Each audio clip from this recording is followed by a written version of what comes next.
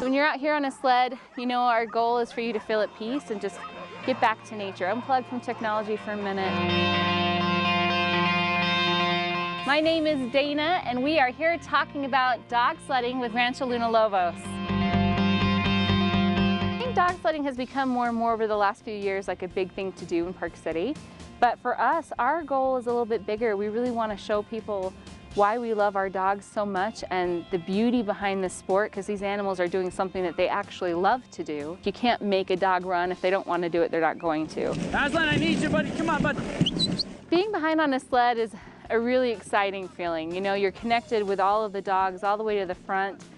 You feel every movement that's happening in the gang lines. It's a really spiritual connection that you have with the dog. All right, all right. Good job, guys. There we go. So all dogs you're going to have a really special bond with, but I would say with the rescues, it's a really wonderful feeling when you overcome whatever past they've been through. Yeah, we do good girl. Our main focus is not for people to just come for a ride. Our dogs are not circus animals. They're here to kind of share their passion with you. Good job, kids. There we go. Dog sledding for us, it's that bond between man and dog.